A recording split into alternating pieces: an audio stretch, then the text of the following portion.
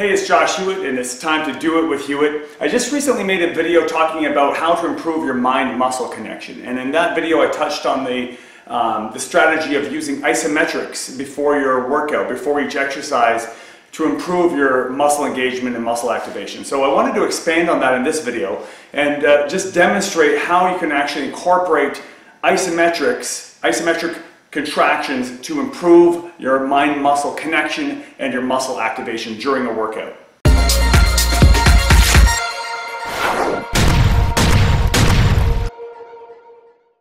So let's look at some ways to incorporate isometric exercise into your workouts. For example, here is a single leg hip bridge as an isometric contraction for your glutes.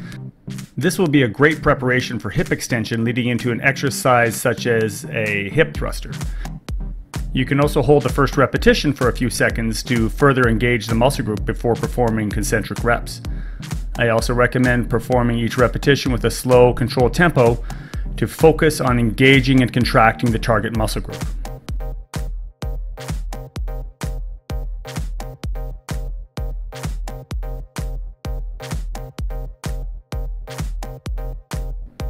Here's a great lat activation exercise, performing internal rotation and extension at the shoulder, performing an isometric contraction of the lat before moving on to an exercise such as lat pull downs. Again, holding the first repetition for a few seconds before moving into the full set. Really focus on controlling the eccentric or the negative portion of each repetition and squeezing, contracting hard on the pulling or the concentric portion of each rep, using a full range of motion to fully lengthen and fully contract or shorten the target muscle.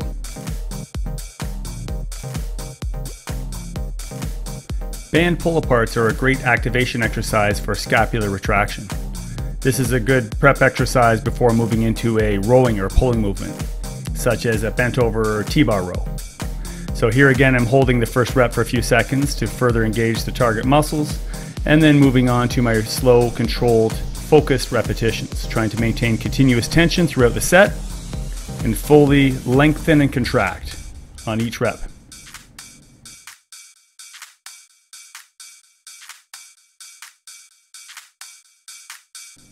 Finally, we're looking at an isometric activation exercise for the pecs. This can also be done one arm at a time using a band for resistance.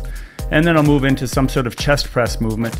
I like to perform a dumbbell press where I can press the dumbbells together at the top and perform an isometric squeeze before I begin the set.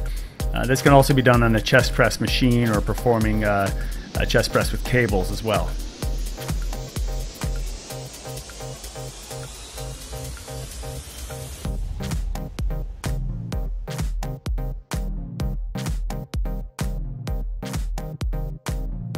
I hope you found this video helpful. If you have any questions or comments, post them down below and I'll get back to you as soon as I can. If you liked it, give it a like and make sure you subscribe for more videos coming up soon. And until next time, stay strong.